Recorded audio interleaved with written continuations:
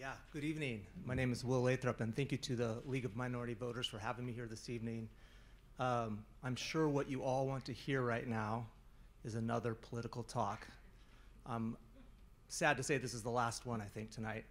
And I'm also your first chance tonight to see what a real, live, in-person Republican looks like.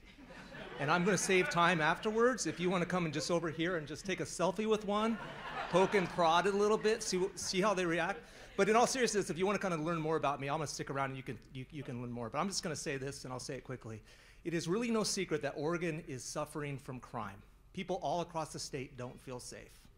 And I've learned from it's in the media every day. And I've learned from my experience in law enforcement that the people who suffer most from crime are people living in underserved and marginalized groups. So when we fail to enforce the law, we fail to protect the people that need the law the most. I've spent my entire life, not my entire life, my entire adult life, my entire career, protecting people that are living on the margins from exploitation, abuse, and violence. I represent the dawn of a new leadership, a leadership that's going to be focused on enforcing the law, protecting people, and not politics. So I'll just give you my background real quick and what I hope to do.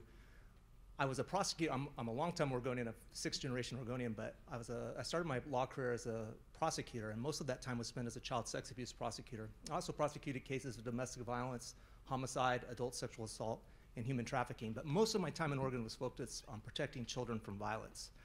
After that, I was recruited to Washington, D.C. to do that at the national level. And from Washington, D.C., I was hired to lead multinational teams in Africa. So for the last 8 years, I've been leading teams first in East Africa.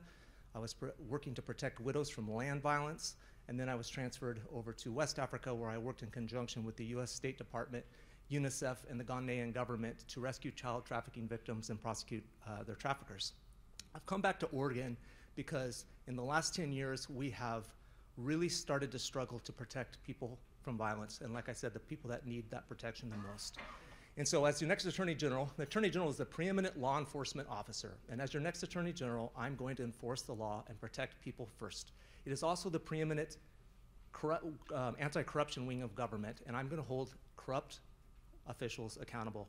And the last thing I'm going to do is I'm going to stand right over there, and if you want to take a picture with a Republican, if I had hair, it would be a better picture. I bet I am as God made me. So thank you so much, and I appreciate the opportunity.